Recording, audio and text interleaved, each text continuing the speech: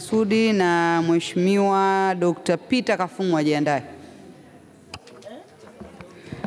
Mheshimiwa Mwenyekiti, nakushukuru kwa kunipatia nafasi hii ili niweze kuendelea kutoa mchango wangu katika wizara hii ya viwanda na biashara. Na Mheshimiwa Mwenyekiti, leo nitachangia kwa utaratibu kabisa ili labda wizara kupitia waziri mwenye dhamana pamoja na naibu waziri wake waweze kunisikiliza kwa umakini na kuweza kuelewa kupata kile ambacho nilichonacho kushauri juu ya viwanda na biashara katika nchi yetu ya Tanzania. Mheshimiwa Mwenyekiti, naomba kuanza kwa kusema kwamba kama kilimo ni uti wa mgongo wa uchumi wa taifa lolote lile, basi viwanda ni nguvu na kichocheo cha maendeleo ya uchumi katika taifa lolote lile. Mheshimiwa Mwenyekiti, ili tupate mapinduzi ya viwanda pamoja na kilimo, tunahitaji kuwa na teknolojia ya kisasa ili kuweza kuleta tija katika uzalishaji wa kilimo, lakini pamoja na uzalishaji wa viwandani. Mheshimiwa Mwenyekiti, ukiangalia katika nchi yetu ya Tanzania mpaka sasa tumeshindwa kufungamanisha kilimo pamoja na viwanda. Mheshimiwa Mwenyekiti, Mheshimiwa Rais anayo nia njema sana anaposema anahitaji kuona Tanzania ya viwanda ili kuweza kufikia uchumi wa kati. Lakini Mheshimiwa Mwenyekiti, sijui ni wapi tunakwama hadi tunashindwa kufikia yale malengo na azma njema ambayo viongozi wetu waliopita na waliopo sasa wamekuwa wanayo toka enzi hizo.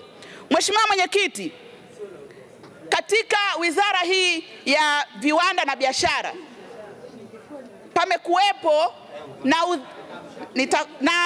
mapungufu ama changamoto ya upatikanaji wa fedha katika wizara hii ya viwanda na biashara.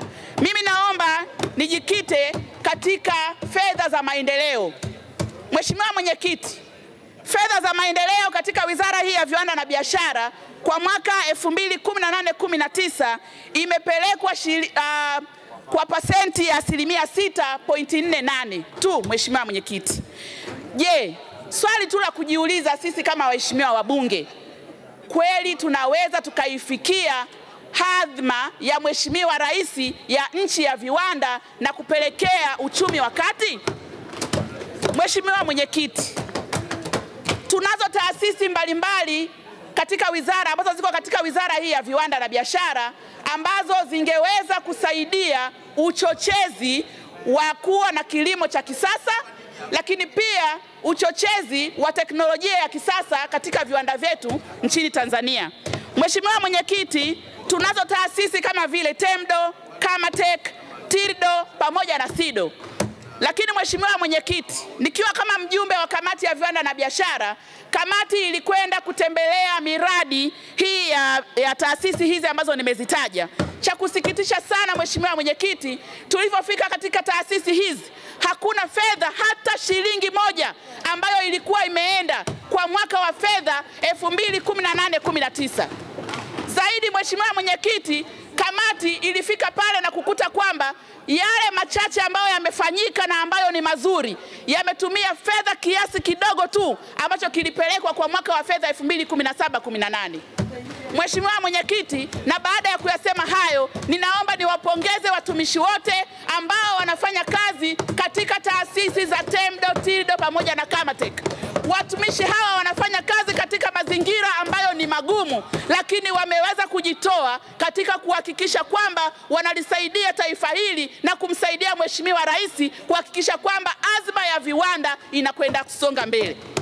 Lakini Mheshimiwa Mwenyekiti, ukiangalia katika ukurasa wa 72, 73, 74 na 75, Mheshimiwa Waziri amejinadi na kujieleza pale kwamba hizo taasisi za Temdo, Tirdo na Kamatek ameeleza kwa namna gani zinaenda kutekeleza wajibu wake. Huo ndio mkakati ambao ametueleza katika kitabu chake Mheshimiwa Waziri. Lakini cha kusikitisha, hajaweka mikakati. Kama taasisi hizi hazipokei fedha, unatarajia haya ambayo umeandika katika kitabu hiki Mheshimiwa Waziri yatatekelezwa vipi? Kama kama si kwamba unatutaka sisi kuwawekea lawama taasisi hizi, lakini fedha hawana. Mheshimiwa Mwenyekiti, ninajua nitakuwa nimeongea kidogo kwa sauti iliyokuwa juu, lakini ninaamini kwamba ninaeleweka vizuri ninapoenda kuongelea swala hili. Mheshimiwa Mwenyekiti, ukiangalia kamati ilipotembelea katika zile taasisi, tumekuta mambo ambayo kwa kweli yalitudhoofisha sana, na tulijiona kuwa kama kamati tumepelekwa pale kwenda kufanya nini kama sio tu kupoteza muda na kuchezea pesa. Mheshimiwa Mwenyekiti, ukiangalia katika taasisi ya Kamatek, mishahara inayolipwa ni mikubwa ukilinganisha na mapato ambayo yanapatikana. Uzalishaji uliopo ni mdogo ukilinganisha na mishahara mikubwa ambayo inalipwa katika taasisi hizi. Mheshimiwa Mwenyekiti, kwa mfano, mwaka 2016-17 mishahara ililipwa shilingi milioni 900. Ili hali mapato ya ndani ya mwaka huo ilikuwa ni shilingi milioni 242.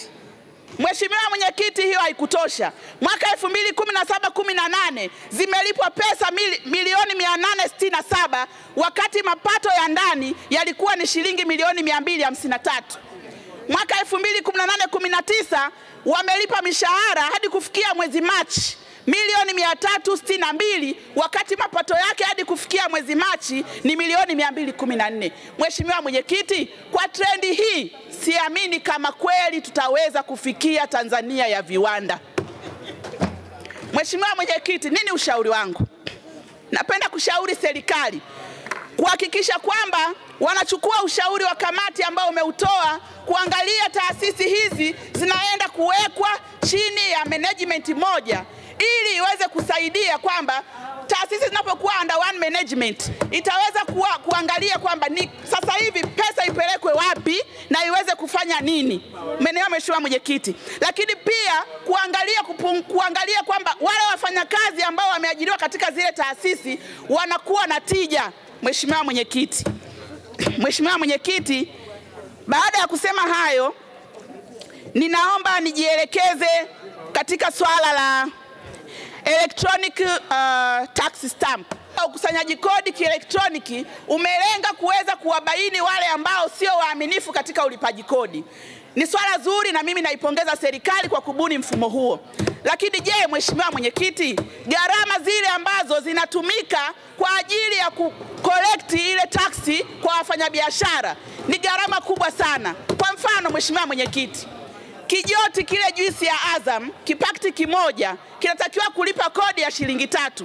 Lakini katika mfumo huu wa electronic tax stamp gharama ya kukolekti ile shilingi 3 ni shilingi 9.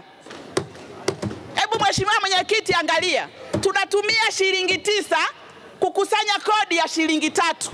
Hivi kweli inaingia akilini, Mheshimiwa Mwenyekiti? Mheshimiwa Mwenyekiti, ninaomba serikali watakapokuja kuwind up watusaidie kutuambia ni mfumo gani ambao ulitumika kumpata huyu mzabuni, huyu mwekezaji ambaye aliweka huu mfumo. Mheshimiwa Mwenyekiti, hata kamati wameshauri, wamesema pale kwamba huu mfumo sio mfumo ambao una teknolojia ambayo ni kusema kwamba it's a rocket science. Huu mfumo, Mheshimiwa Mwenyekiti, hata wewe binafsi unaweza ukaubuni huu mfumo. Kwa nini TRA haikufikiria kuwekeza wao wenyewe katika huu mfumo? Kwa nini wameleta mwekezaji? Mheshimiwa Mwenyekiti, naomba nimalizie dakika moja tu. Naishauri serikali iweze kukaa na huyu mwekezaji ili waweze kureview zile gharama za kukusanya kodi. Ninaunga mkono hoja. Asante sana Mheshimiwa Kiteto. Tunaendelea na Mheshimiwa